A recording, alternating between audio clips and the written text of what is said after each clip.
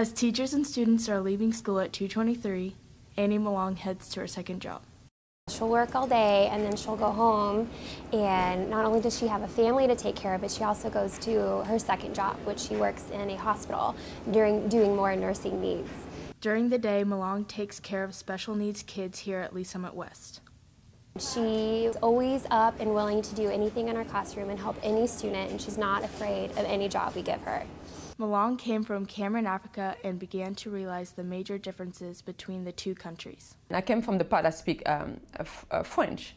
The culture over here is so different than the culture over there. The first challenge Melong faced was learning English.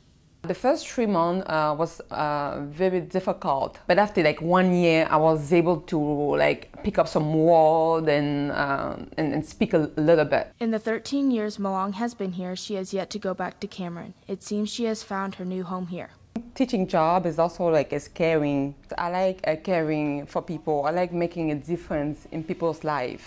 With photographer Amelia Bushek, this is Madison Martin reporting for Titan Television.